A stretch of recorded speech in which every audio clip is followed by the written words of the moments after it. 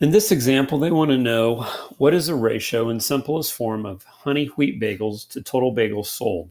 So remember, the order matters. So we're going to do honey wheat bagels to total bagels. So we can look at the honey wheat bagels, which are right here. We know that we sold 50 honey wheat bagels, but then they want the total bagels sold. So that would include the plain, the cinnamon, the sesame, the jalapeno, the everything bagel, and honey wheat, because that's part of the total sold. So I'm going to say 80 plus 30 plus 25 plus 20 plus 45 plus 50.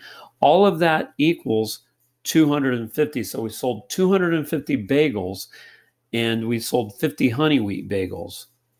So remember that we have to write out the ratio in simplest form is what we need to do there. So we need to write this out in simplest form. So 50 to 100 will reduce to 1 to 5. So I can write this out in three different ways. I can say 1 to 5 is a fraction, 1 colon 5, or 1 to 5.